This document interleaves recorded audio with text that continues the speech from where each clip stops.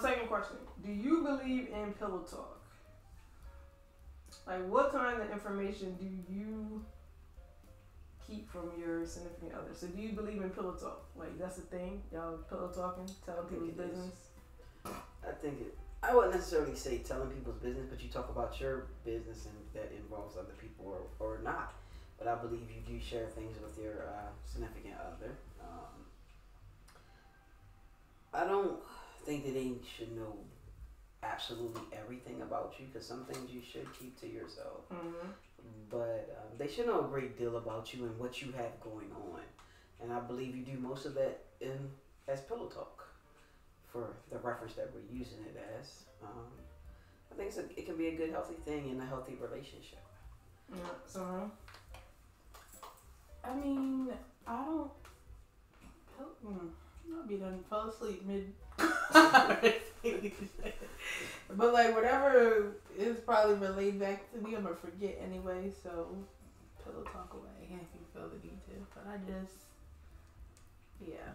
Unless it's something important, huh? Do you talk to your significant other at all? Do y'all have a conversation? That one? Just in general. Just in general. In general. Do you have a communication with your significant other? I try not to. The one that I'm talking to now, I don't have a solid significant other. It's a general, like roster. when you do have one. Oh, yeah. Roster. Line them up. What y'all talking about? Yeah. I've talked if I felt like I needed to let something out.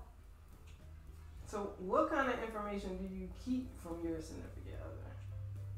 Well, I'm guessing you keeping everything because you're not really doing nothing. I don't know that I can answer that in general. I mean, per se, because it's not like I have a certain things that I keep. It's just certain things that it's not necessary for them to know. And it's not like it's anything bad or good or indifferent. It's just that I need to keep some of my stuff personal. Now, is that based on the topic or how they would react? Or is it just, I just think this particular thing I should keep to myself? Yeah, I just think this particular thing to myself, but it also depends on the person. Because you have different relationships with different partners. Like, you have some people, some of my past partners that were not over analytic. They didn't try to connect stuff that didn't need to be connected. You could be lively and fun with them, so I could talk more stuff with them because everything isn't a stressor.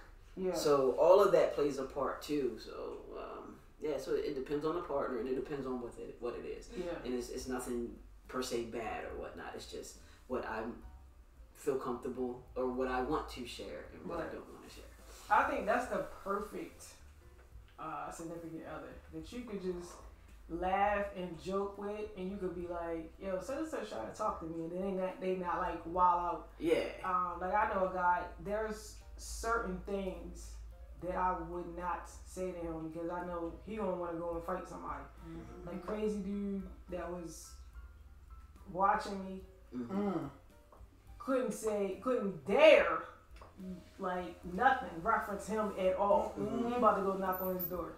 Right. Like, I'm cracking out. That's toxic. Why you say it's toxic? That's toxic. I had somebody stop talking to me until we graduated high school, and I've never really talked to him. Like we were just classmates. But Jesus, my ex, I had told him something, and he went up to him while we was on the field at the school because it was like prep for like field day. And he slammed him on the ground. I was like, ah! And he stopped talking to me the whole time. But now they hang out and they just friends. I was like, look at God. See how that turns us around? They got you out of the picture. I was still in it. I'm just messing with you.